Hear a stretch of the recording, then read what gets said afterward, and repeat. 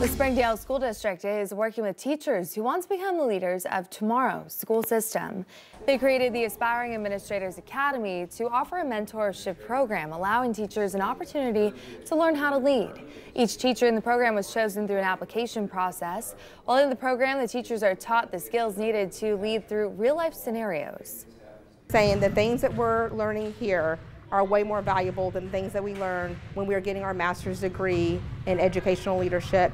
And so they're learning from people who are in that role right now, and it's having an impact with their current roles. Each month, participants are taught skills that will help build school culture and allow them to walk into the role as a leader with all the tools they need.